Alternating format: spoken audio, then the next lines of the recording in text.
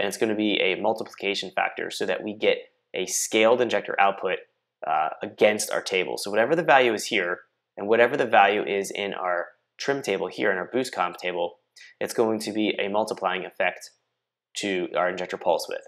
So for example, right now we're at 6.92, 6.95 milliseconds. And if we jump into the table, we can see that we have a breakpoint here at 0 psi, we have one at 15 psi, and we have one at 30 psi.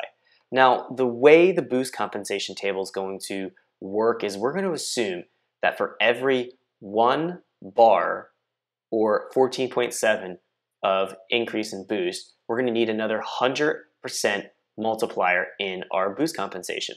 So what I'm going to do now, I'm not going to touch any of my vacuum right now. I'm just going to be touching my boost portion.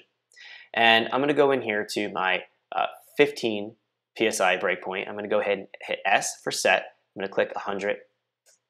Then I'm going to go from 0 to that load point here. I'm going to go from 0 to 15. I'm going to click H. I'm going to have a horizontal linear interpolation line between these data points because at 0 psi, I'm going to assume that the values in my table are going to be what I want to source. And then as I get up to 15 psi, I'm going to go ahead and multiply that. And then at 30 psi, I'm going to have to go ahead and add another 100%. So I'd go and click S for set, click this to make this 200%. So I'm going to add another 100% multiplier. And then I'm going to go between my 15 and 30. I'm going to grab these two data points, hit H. And now I have a linear scale here. So as we move up in boost, it's going to be multiplying it in a linear rate to the increase in boost. We're going to go back in here. And we're going to see now that because we're at 17.2 psi, our injector pulse width here is a little bit more than double. We went from around 6.92 to 13.2.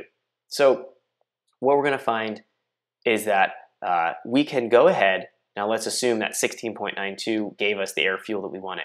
We can go ahead and then we're going to have to back off these values because we've essentially doubled our injector pulse width. So what this is going to allow me to do is go at my 0 psi breakpoint here. I can go ahead and across my whole row, I can copy and paste this value, Control C. I'm going to go all the way to the top of my map and I'm going to paste that, Control V.